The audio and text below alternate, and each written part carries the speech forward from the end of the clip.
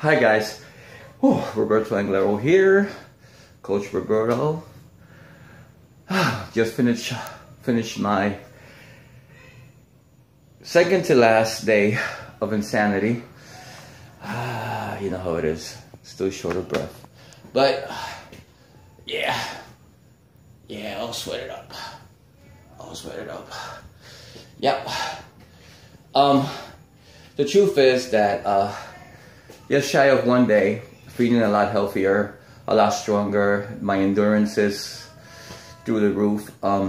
It's been good. I really thought that I wasn't going to be able to do this.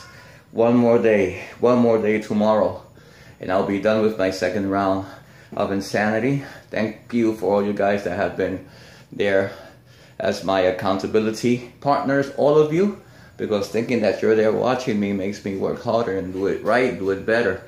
Because the purpose of this, the purpose of being a coach is helping others reach their goals, and to let them know that they could do it too.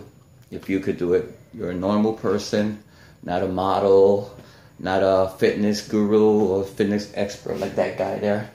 You're just a regular guy that is just trying to get in shape and get healthy.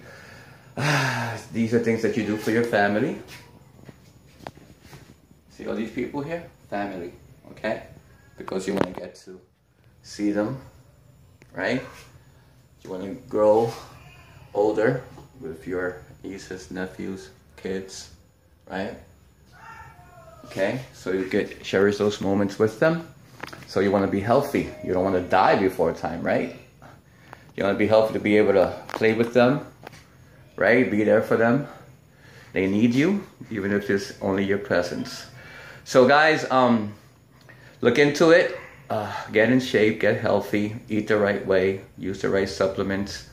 Be there for your kids. Be there so you can enjoy life.